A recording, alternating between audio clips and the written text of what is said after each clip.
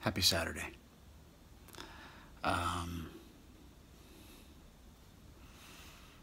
Quieting the mind. Getting in touch with yourself through stillness. I still struggle with it.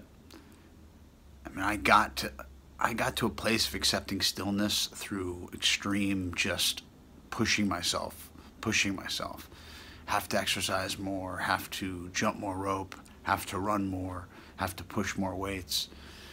As a means to quiet my, it was a means to tire my body out so much that my mind could let go, or that I could let go of holding on so tight.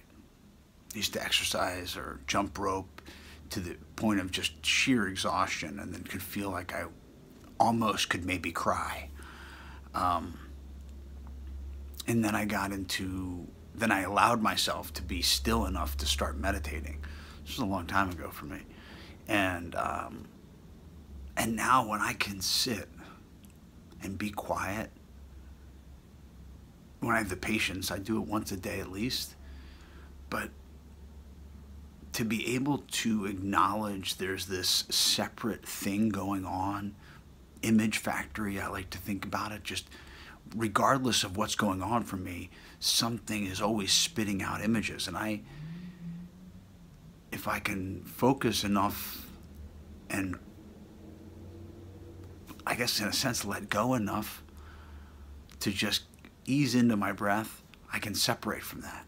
And I'm not obsessed with a thought, an idea.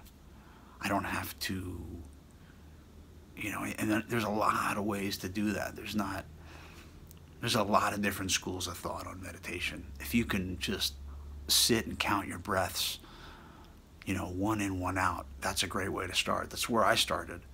Some people meditate on colors, and it's whatever you find. There's plenty of applications on for phones that you can get into, but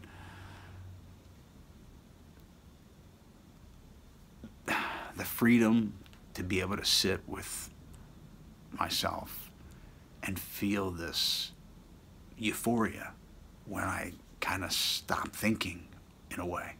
I can see myself thinking, but I'm not attached to the thought. Man, that's awesome. I mean, it's amazing. I encourage you to try it, because I think that's where life is, in a sense. I mean, this experience, we get to have this experience, but that is a place of what's beyond it. Like this game of, who can get the most money or whatever, all that bullshit that we're taught and it's pushed on us to absorb, is nonsense.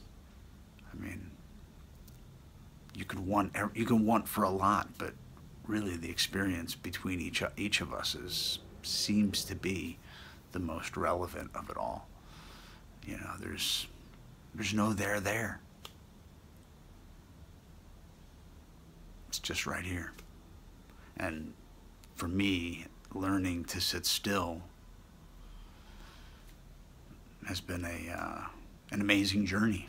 And I'm like I said, I don't always want to do it, but I feel better when it's been done. So yeah, I don't know. One step at a time, one day at a time, one breath at a time. Much love.